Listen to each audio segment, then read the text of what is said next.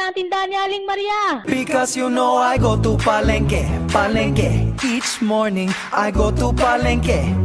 Hi! It's me, Aling Maria, and welcome to my channel!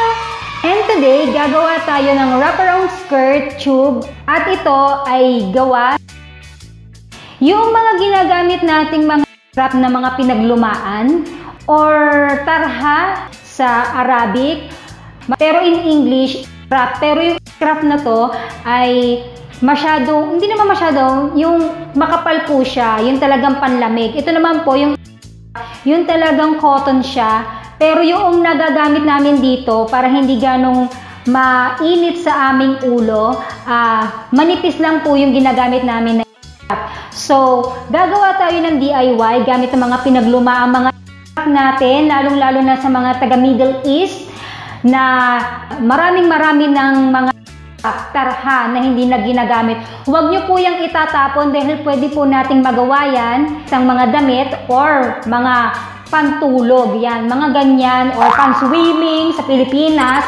Dahil magsa-summer na, nagpaparamdam na ang init dito sa Middle East, gagawa tayo ng pan-summer at ito yung aking i-DIY. Kaya wag na natin patagalin, hindi naman tayo gano'ng magsisira, magme-makeover lang tayo, mag-DIY lang naman tayo, ha. Sa lahat po ng mga nakasubscribe sa akin, maraming salamat at umpisahan na po natin ang paggawa ng wraparound skirt and tube blouse. Una ay kunin muna natin ang sukat ng ating katawan.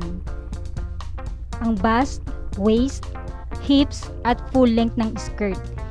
I-divide sa 4 ang inyong sukat. Sa paggawa ng pattern, mag-mark tayo ng 1/4 size ng ating waistline.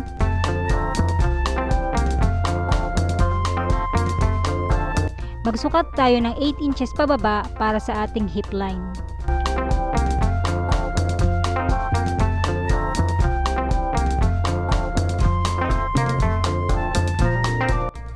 At mag-add tayo ng 1.5 sa waist. At sa hips ay 1/4 din. Gagamit tayo ng hip curve.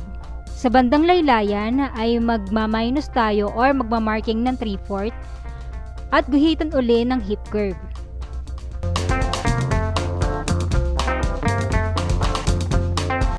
Magsukat ng 3.5 mula sa center at magsukat ng 1.5 at mag-down ng 4 inches, markingan ng pa-diamond.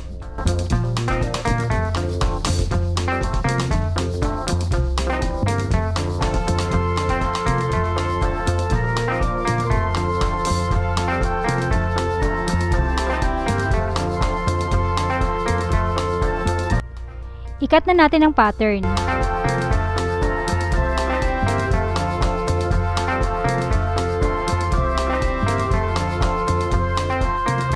At i-trace natin ang tacks.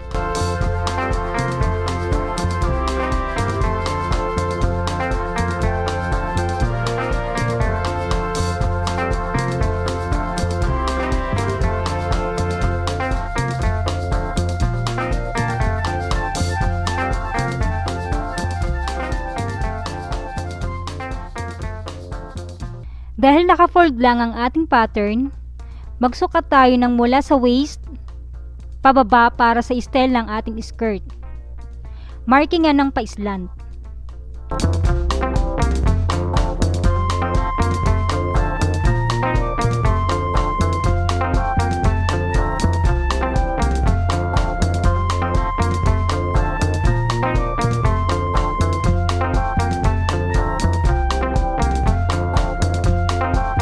Lining muna ang ating unang tatabasin. Backsides muna ang ating tatabasin. Sa pagtabas ng tela, i-fold. Ganun din ang pattern paper.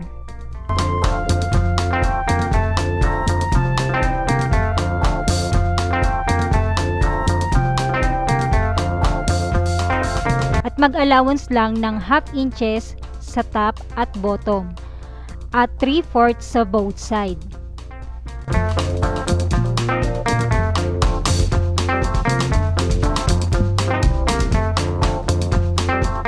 at markingan gamit ang tracing paper.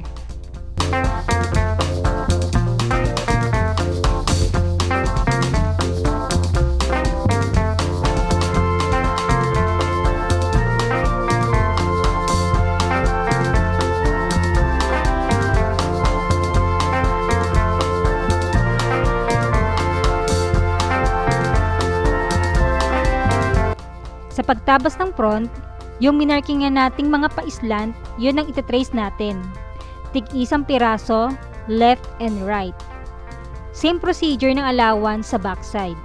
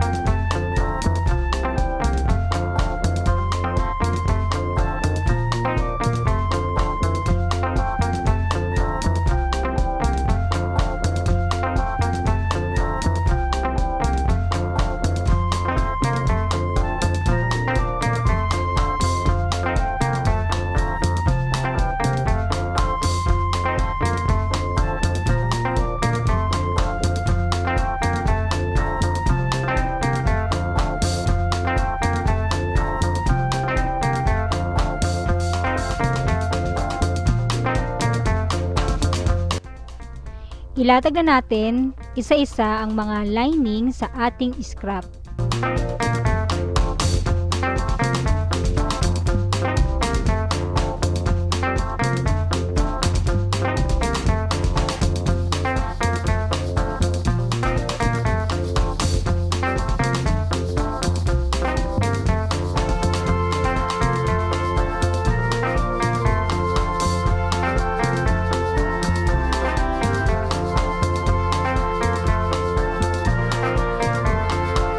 At gupitin.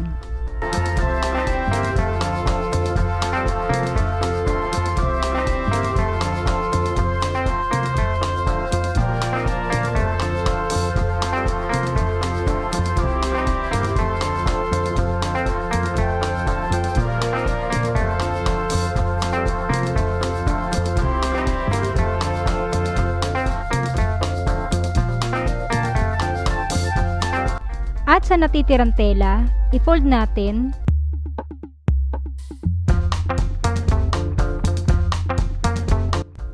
at gupitin ng pantay para sa ating tube blouse.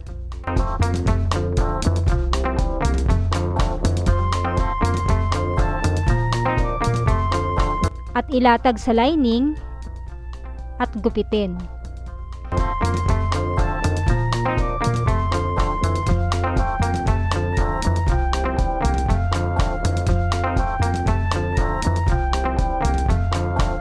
I-fold uli at gupitin sa gitna.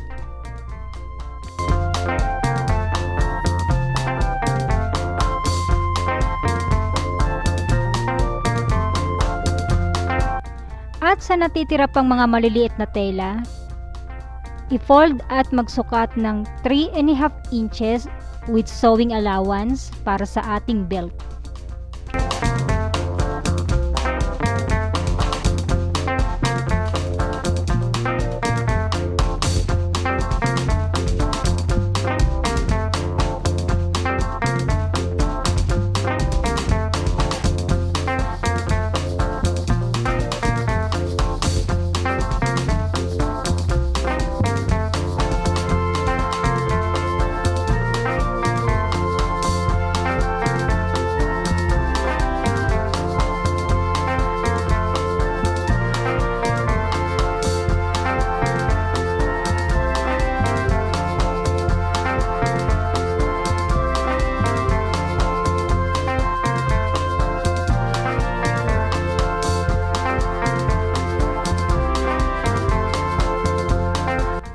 At tahiin muna natin ang front.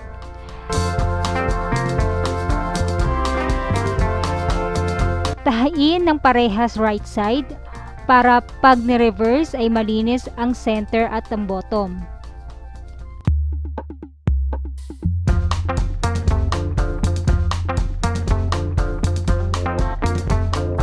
At tahiin ng 1/16.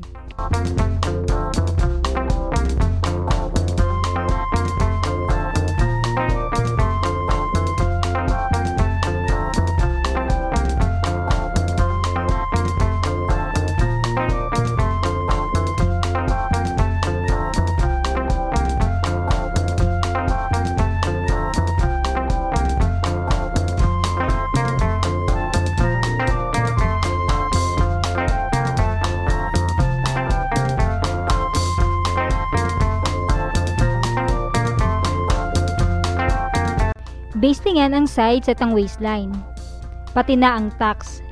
Same procedure lang sa lahat ng skirt.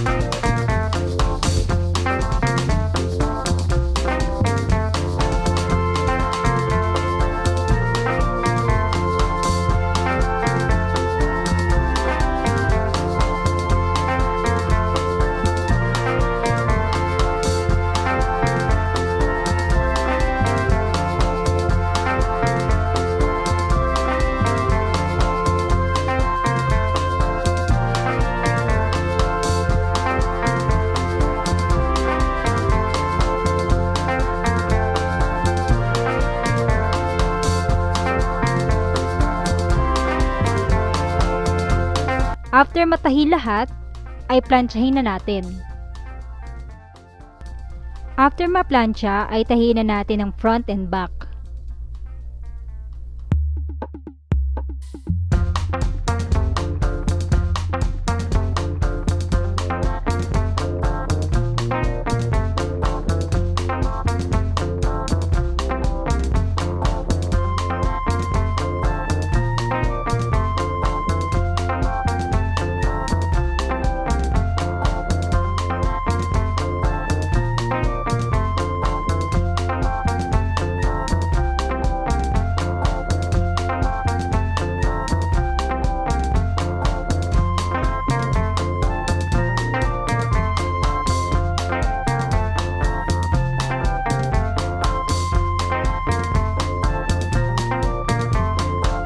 Planchahin at i-overlock ang both side. Pagdugtongin natin ang tinabas nating natitirang tela.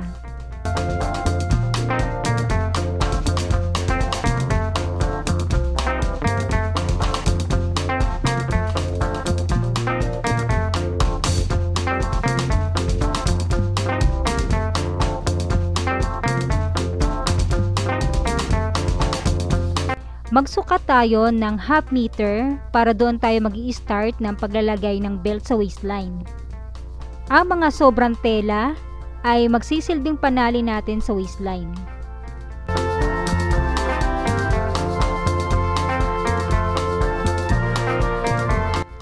Gupitin natin ang sobrang tela.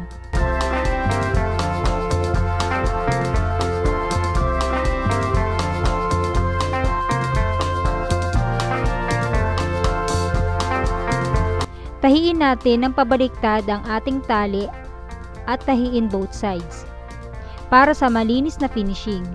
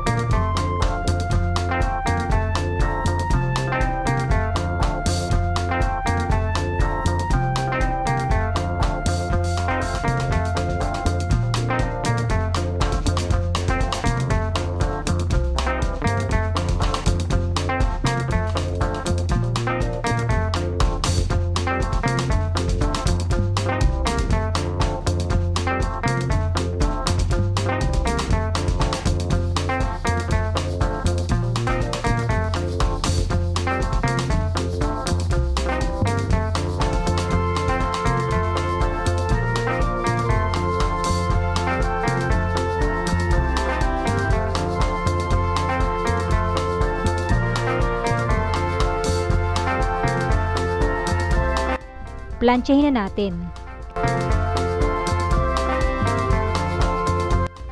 At sa pagtahi ng ating blouse, pagdugtungin ang lining to lining at scarf to scarf.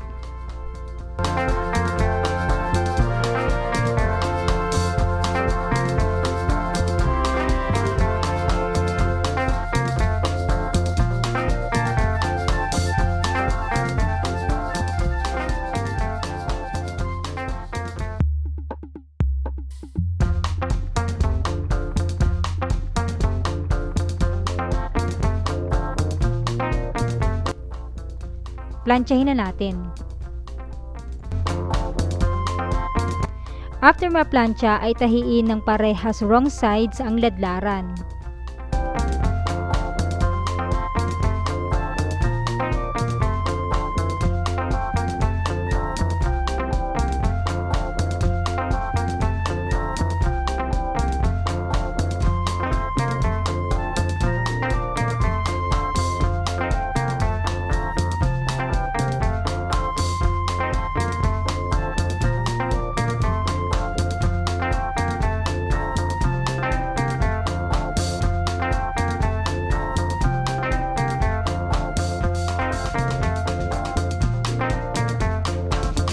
At tahiin ng 1/16.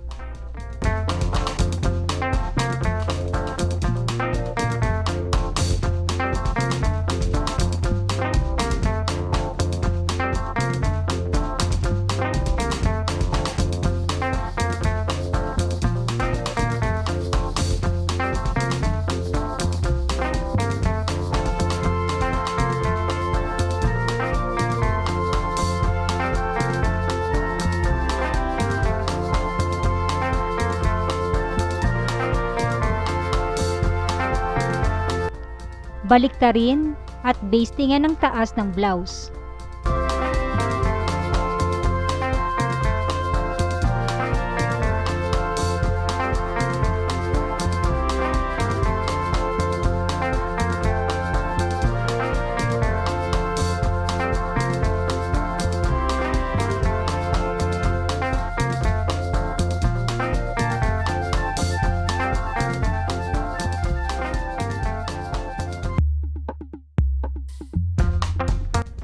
I-overlock ang taas ng blouse at plantsahin. After ma-overlock ay gagamit tayo ng 1/2 inches garter at sinukat ko ang kabuuan ng aking chest gamit ang garter at pagdugtungin. Gagamit tayo ng zipper foot left side para fit ang garter pag kinabit.